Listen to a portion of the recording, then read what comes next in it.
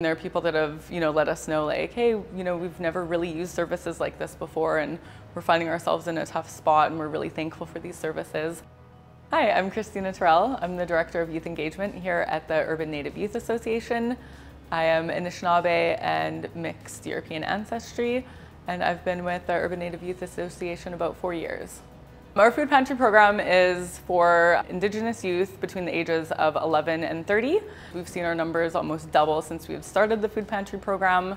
We applied for the food sovereignty grant, which we were approved, and so that has allowed us to provide healthier food options, more food options, and it's a kind of a shopping list experience. They get to choose from items such as like meat items, eggs, fresh produce, fresh dairy items, dairy alternatives, and vegetarian options. Able to provide some more emergency, immediate support to families that might need a little bit more.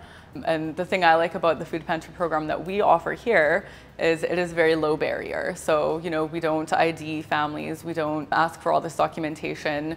And so this allows to remove some of that stress and those burdens that they might face, and they're able to focus on other things like being a kid, and helped a lot of families get through some tough times.